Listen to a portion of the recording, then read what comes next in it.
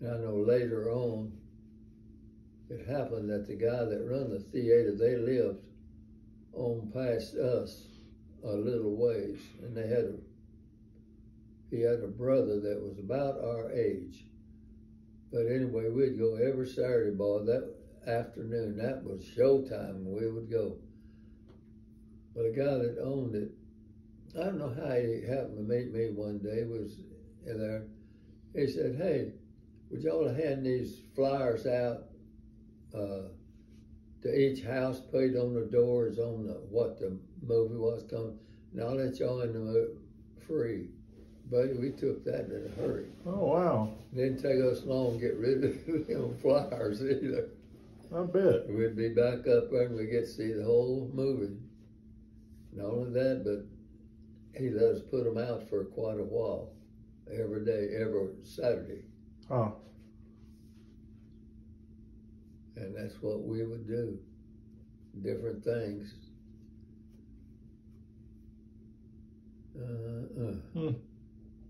What was your horse's name? Do you remember? Blaze. Blaze? Mm-hmm.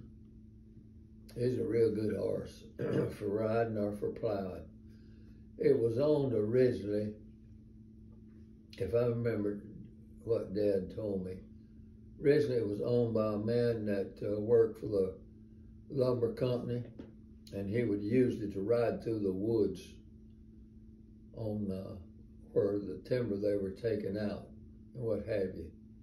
And how Dad come to get him, I don't know, but it was a real nice horse, a good riding horse. And we'd go riding on that on the weekends. 4 or 5 of us boys get together and we'd have races and everything else. Huh. Either that or if it was, didn't have the horses, a lot of them, the Dad wouldn't let them ride on the weekend. He said, "No, them horses got to be out there working Monday. They need their rest." And their Dad wouldn't let them ride them. We'd get together, a bunch of us, at one of the barns, and we'd throw corn cobs at one another. We'd have one bunch in the barn, up in the loft where the hay was, and the others on the ground.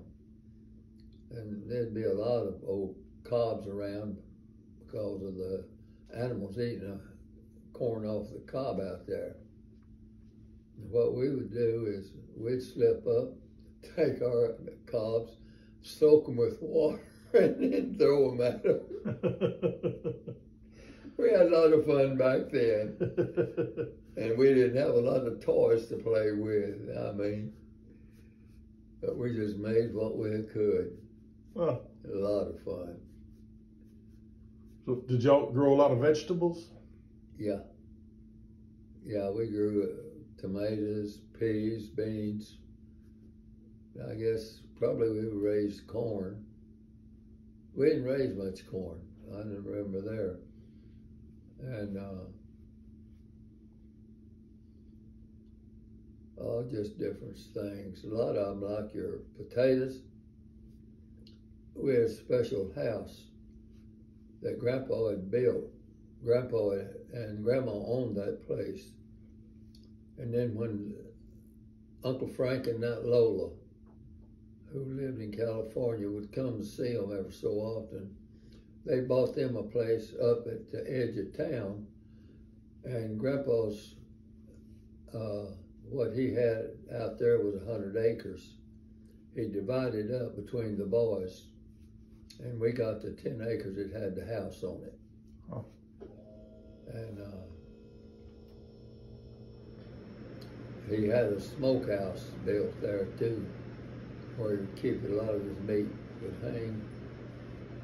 And had that other little house built right there next to the real house.